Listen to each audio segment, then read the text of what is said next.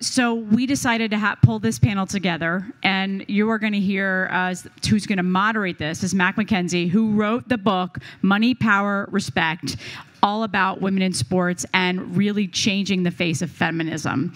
We also have incredible panelists, and I'm just going to fangirl for one moment. As somebody who grew up in New Jersey, I love the Harlem Globetrotters. I'm also a basketball fanatic, so we get the pleasure of also having one of the Harlem Globetrotters. How many of you knew that there were women that played on the Globetrotters? 1, 2, 3. Okay, this is amazing. It's a milestone. All right, so Mac, come on up. And we also have Bonnie and we have Katia. So come on up.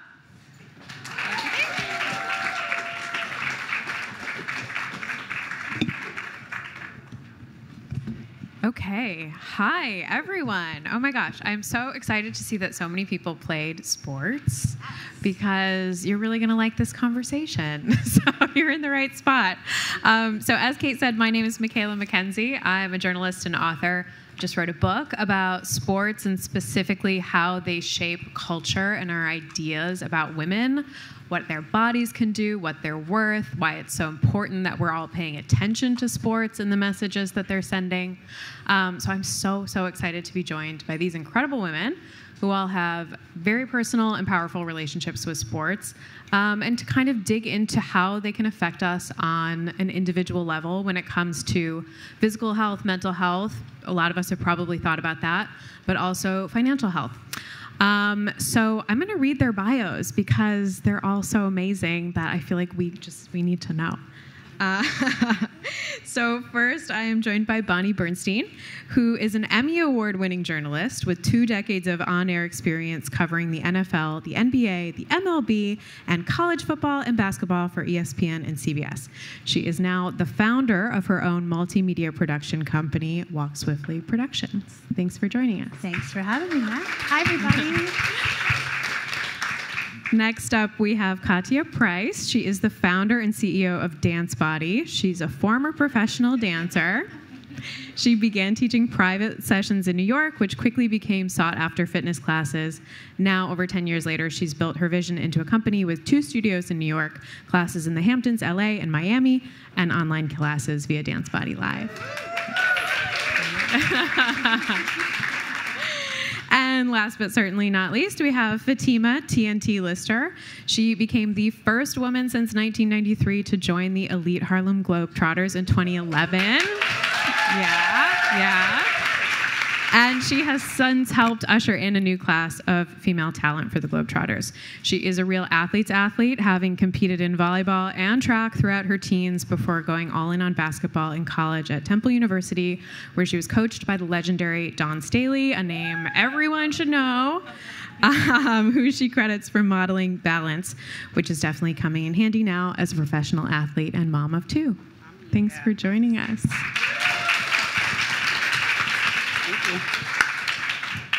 So we're going to get into a lot over the next 40 minutes, a pretty broad topic, but talking about all of the ways in which sports really impacts our agency and power in the world, the way that we show up, and that really starts with these very fundamental questions around health. So to kick off, I want to ask each of our panelists to share a story about how sports has impacted their health in a way that they maybe didn't expect. I mean, we all think about sports are good for you physically, you're getting strong, yay. But how is it really affecting our health in more profound ways? So, Bonnie, I'll start with you. Gosh, so many ways. We could spend a whole hour on this. But I would say maybe the most critical thing as it so pertains to my life and career, being in sports broadcasting, while there are more women now than there ever were, there weren't very many when I started out. And I think the way sports has impacted me most precipitously would be the understanding of the importance of resilience and the positive power of failure. Very rarely in sports do you endeavor to do something and it works the first time. You need to have a lot of repetition. You have to be okay falling down and getting back up again. What failure teaches us in sports is that in sports, failure is a critical key to success.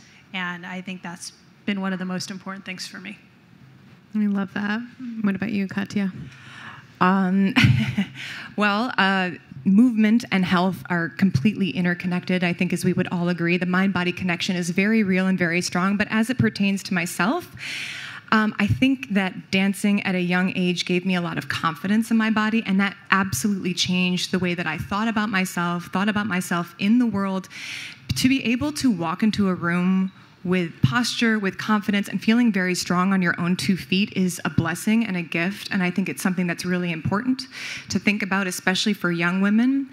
And most recently, I think that my health and movement were interconnected by being pregnant and dancing through my entire pregnancy, coming through postpartum, coming back to teaching 5 months after. That was wild. I know we're going to get into that, but to be able to be confident enough in my body and see the dance teachers before me dance while they were pregnant, leading by example, I think is a huge thing when it comes to seeing movement in your body and in health.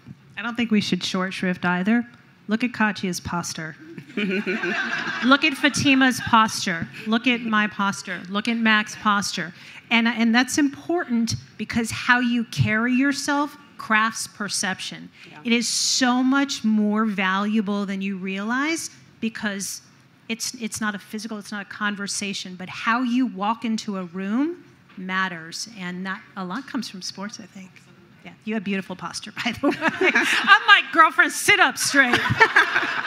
Yeah, now we're being watched. For me, I think I'm going to piggyback a little bit off of what she said, because the biggest impact for me has been after I had a child and tried to go back and play, or did go back and play. I think it just gave me more of a respect for, our bodies and, what we go through on a day-to-day and what we go through after motherhood. And I think it just kind of showed me, like, you need to know your limits, but also know that you're limitless, and I think that's really powerful. And that's been the biggest impact for me. Even though I've been playing all these years and I've been using my body all of these years, it wasn't until, that very humbling time going through pregnancy twice that is really, giving me more of appreciation, I think. Amazing. We are definitely going to come back to that. But I want to start with digging into that mind-body connection, because I think this is how sports shows up in most of our lives. Most of us are not professional athletes, as much as we may dream of being. And I think everyone in this room understands the mental health benefits of exercise, but it's kind of one of those things on your self-care list that's like, look, I know I'm supposed to be doing this, but maybe it falls to the bottom of that list. Maybe we do it only begrudgingly. But Katia, you speak about this in a really beautiful way, and particularly when it comes to participating in sports or participating in physical activity in community and what that can do for our mental health. So tell me a little bit about how you see that play out in your work, particularly, as somebody who has been teaching classes pre-pandemic, during the pandemic, post-pandemic. Well, yes, that's a huge undertaking of a question, but I will take it. Having the pleasure of being able to train most specifically, it's DanceBody, right? So you can imagine 99% of my customers are female, but being able to watch women through every life phase, stage, trauma, success, go through movement during that time, it's just amazing to watch them flourish. I think that women are so amazing and transformative, and we're always kind of moving through one to the next, and movement really helps people do that, especially in a community. There is something like, when we're young, we're going to dance classes or gymnastics, and we play sports, maybe when we're younger, but when we are adults, that starts to go to the wayside. We don't have team sports. We don't have those group games anymore, and that's really sad because I think it leads to isolation. I think it leads to depression. I think you lose touch with the people around you and start, when it comes to work, right, you get more competitive. And it's sad because you don't have that third space outside of work and home to have a community of like-minded people. And I think when you move in a group with people, it bonds you in a different way. You feel powerful in a different way. The oxytocin is off the effing charts, So if you want to talk about that daily dose, I talk about this a lot, which is dopamine, oxytocin, serotonin, endorphins. There was this amazing study that just came out about dancing being the best modality of movement next to SSRIs, right? And to replace an SSRI, right? To replace a drug that you may have to take. I'm not saying do this. I'm just saying it's really interesting to think about. Movement can be so therapeutic, and I think that is not done in isolation. I think when you are doing that with a group, especially of women, like-minded women who are all powerfully moving together, shit changes. It just does. It has to. Your confidence changes, your community changes, and you realize that when you start talking to the people around you, you are so much more alike than you are different. And I think that is a very powerful tool as well, just to know that. So the mental health component, while we can talk about it, it's really, I find I get most of my confidence from doing and moving and being in a zone with people. It's not something to talk about. It's really, in my mind, it's something to do about. Maybe the best mind-body case study, we can do it right in this room. How many times have you forced yourself to do some sort of movement, working out, dancing, walking, when you did not want to? Raise your hand. Totally today. Okay. Keep your hands up if you felt better afterwards. Mind-body connection. Thank you, mic drop. Panel over. Thanks for coming. This is one of the things that fascinates me so much about sports, particularly for women, because they're this incredibly safe, empowering, life-changing space until they enter the public arena. And then we have this infuriating culture of comments about women's bodies, opinions about women's bodies, what they should and should not be doing. Fatima, as a professional athlete, you have to deal with this. This is part of your job. So tell me a little bit about what that was like when you returned from playing, or when you returned from maternity leave after your daughter was born. Yeah, unfortunately, you are very, very, very correct. I don't know if you guys ever checked the comment section under a female sports clip, but it's disturbing. Dark. Yeah. But yeah, I think, I think since I've been playing sports for so long, and as a little girl, playing sports, especially basketball, which is very male-dominated, you have to prove yourself every single time you step on the court. It's been an uphill climb since I was 12. So, seeing those comments, unfortunately, those are not things that I haven't heard before. But I think it's about being strong in yourself and what you believe in, and knowing that you are part of something that's bigger than yourself.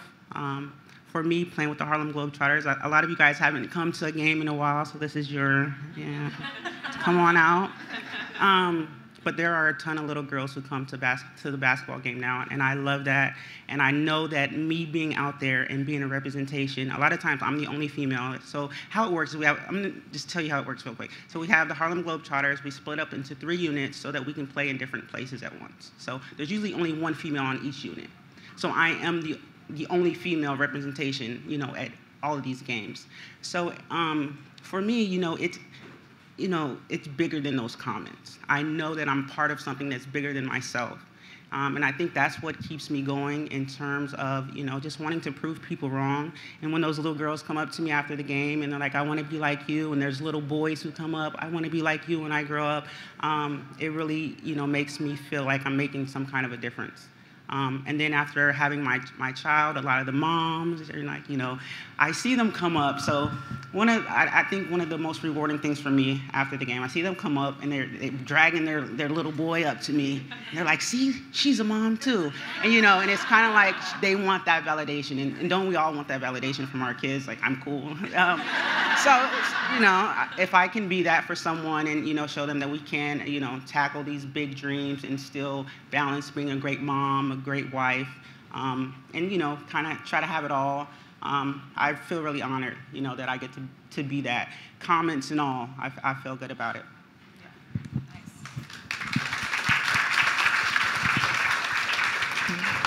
Katia, you have some experience with this too on social media. Oh, social media. Yes. So when I was maybe like 8 months pregnant. Because I had so many dance teachers through the years they were doing pirouettes up till the time they gave birth. So in my mind, this was just normal. I did not realize how triggering it was for people to see a pregnant woman working out really hard. And not that every pregnant woman should work out really hard. This is what I do for a living, and it was my business of 10 years. Like, this is what I do every single day. Totally safe. My healthcare providers knew, I checked in with them. So it's just what I did. I did not realize how triggering it was for other people to see it. So I had a post that I very innocently made thinking what's another post? What's another reel? 31 million views later. It blew up. It was just crazy. But the amount of comments. So if you've ever gone viral, now you're getting the good, but you're also getting that dark underbelly of, we don't like this. It's not safe. This is bad for your baby. Your baby's going to have this, and this wrong with it. It's crazy. People are nuts. But also, the myths are not just coming. It's male and female, by the way. These myths are coming from all over the place. You shouldn't be moving. This is bad for you. How dare you do this? It's such a bad representation for women. You're vain for working out while you're pregnant, which is completely BS. It's so healthy for mom and baby. And if anyone would take 2 seconds to Google that, you don't have to go very far to understand the amazing amount of health benefits, mentally and physically, for the mom and the baby. Now, there are varying degrees of movement that everyone may want to do during pregnancy, but for me, it was doing the sport that I loved for most of my life, but that was very upsetting to a lot of people. So instead of deleting the negative comments, I took it upon myself to be I am now answering every negative comment. Fake news, not true, Google this. I just went on a PR campaign for myself because I'm no, this is an important conversation because it is 2023 at the time and we still think that women shouldn't be moving during pregnancy. That's actually insane. So it's interesting to get that kind of feedback. But to your point, Fatima, it did not make me want to stop. It did not ever make me feel bad. I'm no, this is my time to shine. This is my Super Bowl. It's interesting because on one hand, I agree, Katia, that the time to have the conversation is now. But the other thing that I think we've all had to learn through sports in whatever facet we're in, as a player, as an instructor, an entrepreneur, as somebody who's a former athlete and a broadcaster, anybody who's public facing, we deal with this. And it's very easy to get caught up in the hate. And it's so important, and this isn't applicable just to sports, it's just applicable in life, to understand that everybody comes to your social feed from a different life experience. And so it's really easy to take things personally. And if there's one thing I've learned that's enabled me to maintain my mental health and sanity, is that if you can understand that everybody's looking at your post, your circumstance through their own individual lens, you can respond, whether you're physically responding or responding in your head with compassion. Because hatred towards somebody you don't know is not genuinely hatred towards you. There's something else about your life, your experience, your environment that's making you lash out in that way, and they are projecting their negativity on you. So it's been one of the most important lessons I've learned that lives in our sports world, but I do think is a really valuable broader message. Bonnie, you and I both come at this from the journalistic perspective of understanding that women's sports, for whatever reason, we could spend 10 hours on that, trigger all of these thoughts and feelings about women's bodies and what they're capable of.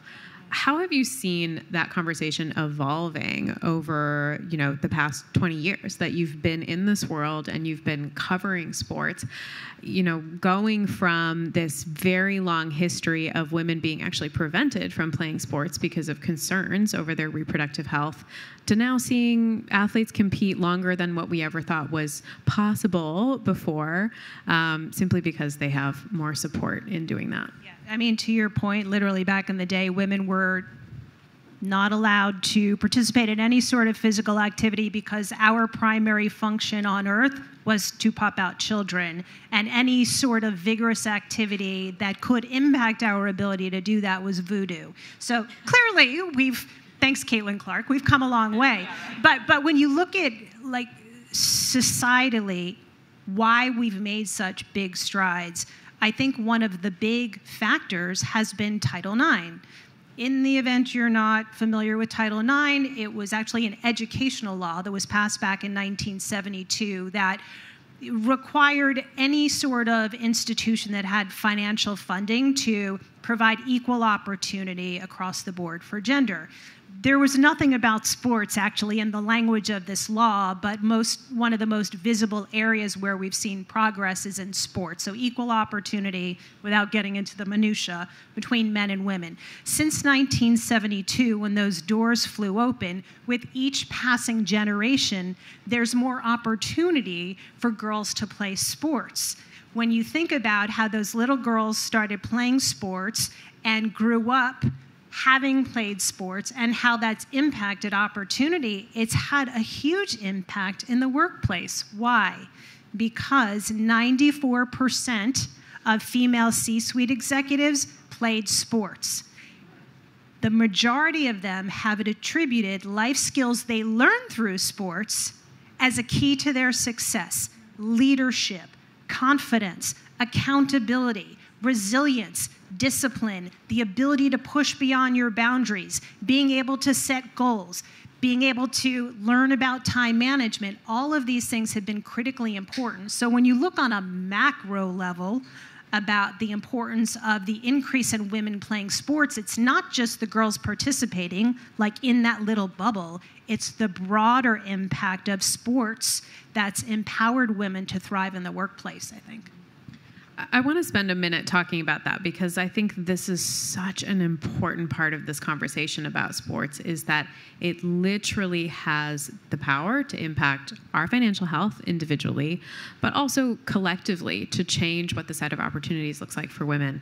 That research that you're referencing is a study that was done by Ernst & Young a few years ago. I'll repeat it because everyone needs to really note this. 94% of female C-suite executives played sports. That is not a coincidence. And there's so much to be said about why that is on sort of a personal level, and also when we think about it from a systemic level. Similarly, research has shown that women who played sports in high school go on to make more money.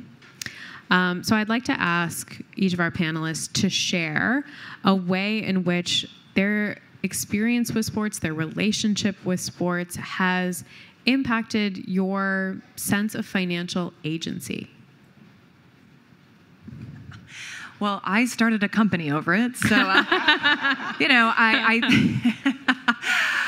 was like, you got to use what you got. And I think when I moved to New York, I actually moved here to be a performer, and kind of performing, but on a different scale. I moved here to be on Broadway, as we all do, And I ended up in the boutique fitness industry, and I realized that my athleticism and my performance skills, I could actually make money doing that. And as a young woman in her 20s, that's awesome. That's like an awesome sense of, I have something, and I have something of value, and people like it, and they'll pay for it. Like, that's awesome to feel. So that is really how I started my company. And talk about, I was not doing it for my financial health. I didn't have a business plan. I had to Google what an entrepreneur even was. I had no idea. It's very trendy now, and it's a buzzy thing. But 11 years ago, I had no idea what I was doing. And my family is a bunch of teachers, so they were no help. But I can teach. So that was very helpful. My mom said, if you can be an actress, you can be anything. So there you go, musical theater degrees working for you. But yeah, I think that, at least in my case, because I was so confident in my body, and because, you can perform, you can lead group fitness, you can get into professional athletics. I think having that confidence does instill a sense of self.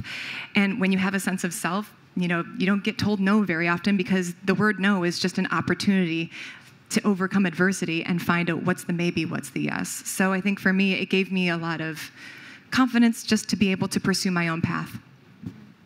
Yeah, I think I'm going to piggyback off that a little bit, because it does give you confidence in a lot of ways, not just, on the for me on the court, but off of the court. It opens up so many opportunities for people to want to hear my story, people who, you know, I may not have ever met or they didn't know I exist. And so it's given me a lot of opportunities to go and speak with little girls and other women and just kind of empower them and encourage them to, you know, reach for their dreams. And it's really just the confidence, I think, for me personally is what it's done for me. Yeah, I think sports too, in terms of how it empowers financial health, sports teaches us about the power of team. Through sports, we realize it's okay to ask for help. Through sports, we realize that it takes a village. When you're participating in team, I mean, it's a little bit different in individual sports, but you still need a team. You have coaches, you have trainers, you have people who are helping you with nutrition, recovery, all these sorts of things. And so the concept of team is very innate to those of us who have been athletes. And why that matters is if you are intentional about having the right teammates around you. What do we know? A rising tide lifts all ships. In many cases, it's a financial ship, and everybody benefits when you have the right team around you and you work together as a collective. Beautiful. I love the idea of making this actionable for people because, Katia, to your point, most of us don't have that team environment today. We can talk all day about how sports is so beneficial to us, but unless we are Fatima, we probably aren't in a situation where we get to play a sport every day.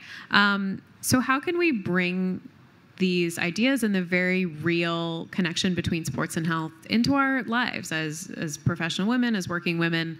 How can we pull that into our routines? Easy. You can stream DanceBodyLive.com.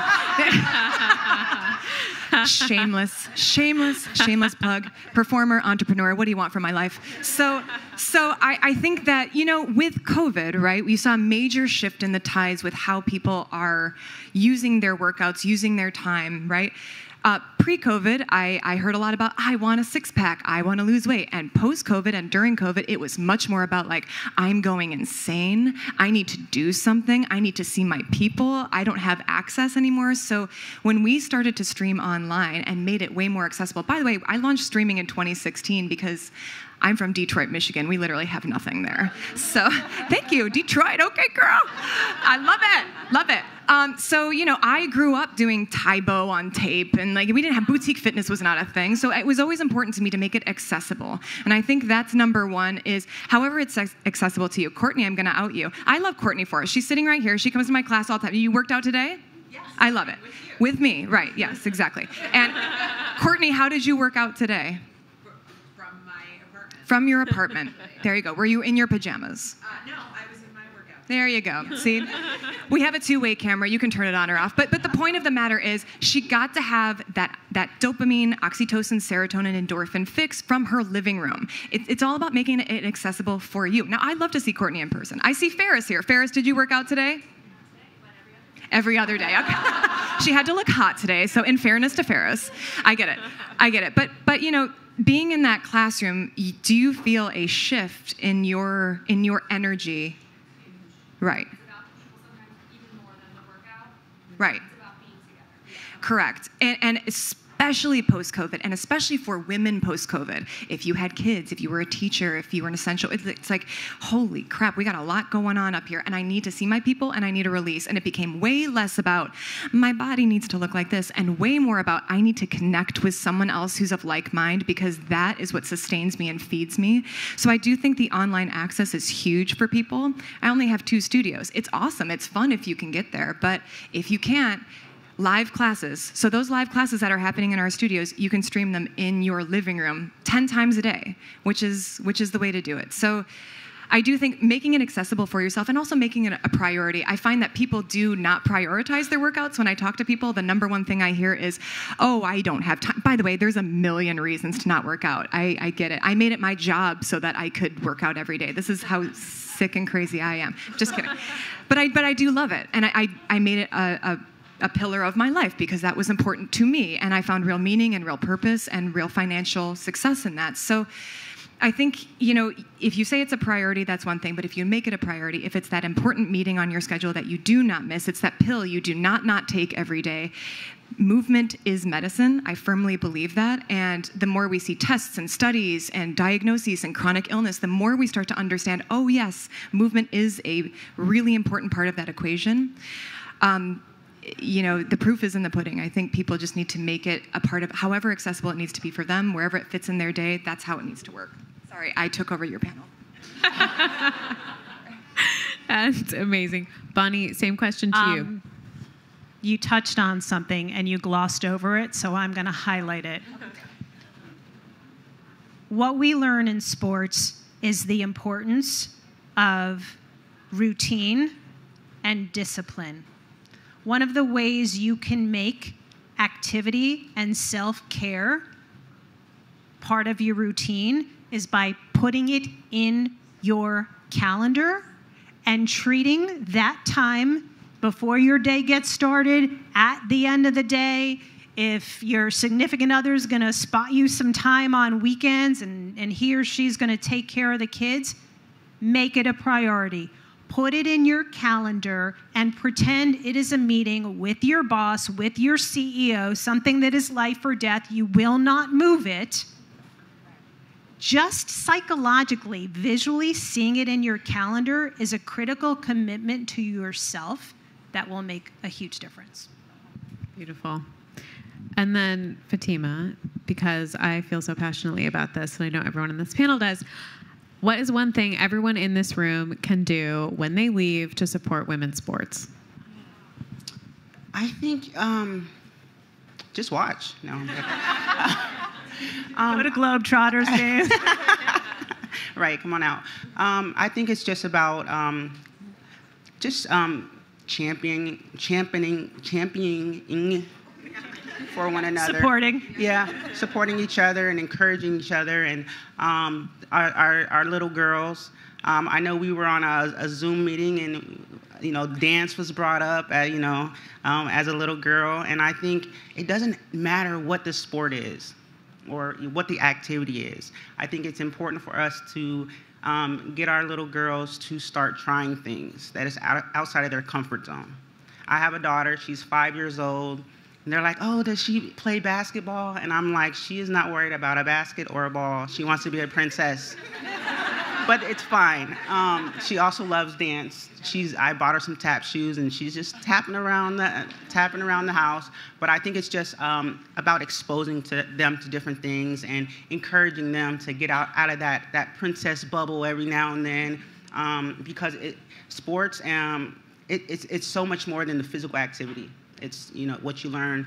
You learn a lot of things that you're going to take throughout your entire life, and I'm living testament to that. So I think it's about getting our little girls while they're young and planting that seed in them, so that as they grow, that seed grows, and then they'll be up on a panel encouraging someone else. Yeah. Thank you guys so much. It's beautiful.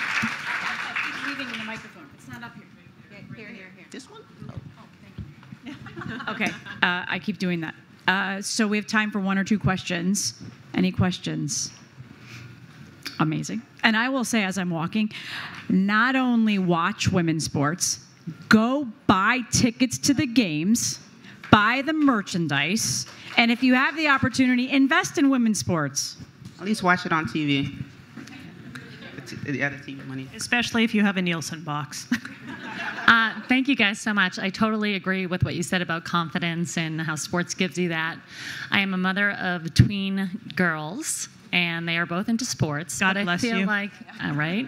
Social media is really changing how they feel about sports. They're concerned about being embarrassed and failure. So what do you guys recommend that we say to our teen girls who are kind of facing this social media concern about sports? Can you add some color to that? I'm not quite sure that I understand. Like track, we were talking about. I remember growing up, everyone did track, or you weren't really concerned about how you did in that event. Maybe you were, but now when I looked at my girls' team's treks, there was only a few people doing the actual races because they didn't want it to be filmed. And if they lost, then everyone in the school would know. So it was this whole different dynamic that, you never got that immediate feedback back in the day. Yeah. Well, I'll share an anecdote, and it's one of the ones I remember most. So I created a series called She Got Game. It's all about shining a light on diverse women who played a diverse range of sports, thriving in diverse industries. A lot of these women you didn't know even played sports, like Chelsea Clinton or Aisha Tyler. Layla Ali is somebody, by virtue of her dad, Muhammad Ali, most people would know. But we had this whole conversation about how we feel about our bodies. Layla is a bigger woman, and she has big hands. And we got into this whole conversation about, like, the power of a handshake. And I'm like, you must scare the shit out of people whose hands you shake for the first time. She's so strong. And she said, what I learned through sports is that our bodies were made this way for a reason. My hands are this size because it's enabled me to knock out people and become a world champion. So what I would recommend is that you stress to your daughters that if they're playing sports, their bodies are made to play sports, and not everybody's is. It's a gift, no matter what anybody says. And that's probably something, that sort of body confidence, hopefully, is being circulated from their coaches, trickling down to the athletes as well. Yeah, so I have a 5-year-old, and, they're very tech savvy. So I'm kind of in that boat as well. I think if I'm understanding what you're saying it's the fear of failing on camera because that lives forever, right? And it's like, I don't even want to try because if this happens, and people are going to see this forever. So I think I've been thinking about this myself, so I'm glad you brought that up. So the approach that I'm taking is to expose my daughter to women who have failed on camera and show her that they bounce back. And life goes on, and we all fail. And you're not going to you're not going to win every time. You're not going to do the best every time. So I've been going out of my way to try and find examples of women who have had embarrassing moments, who have, been expected to win but didn't win, and they bounce back, and and they're thriving, and life goes on. So that's where I'm at. We're gonna wrap up. We have our last conversation, but before I do, where can they find each of you?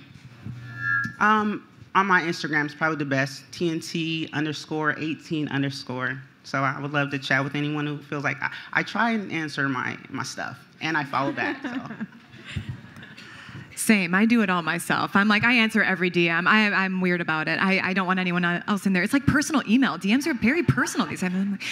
You can find me. You can find my company at DanceBody. We actually have a studio 2 blocks down from here at our Nomad location, 27th and Broadway. If you'd like to join. If you'd like to join online, dancebodylive.com. We have live classes and on-demand classes that will fit into your schedule no matter what.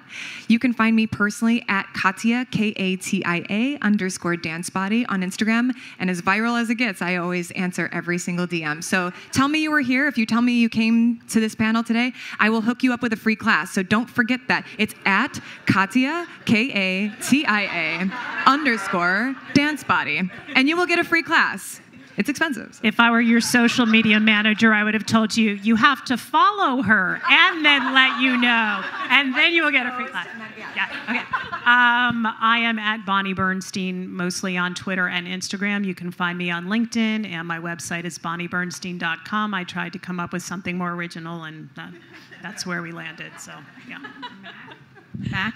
You can similarly find me at MacaelaMacKenzie.com, or on Instagram, I'm at Macaela Mac. Amazing. Thank you guys so much. Thanks, Kate.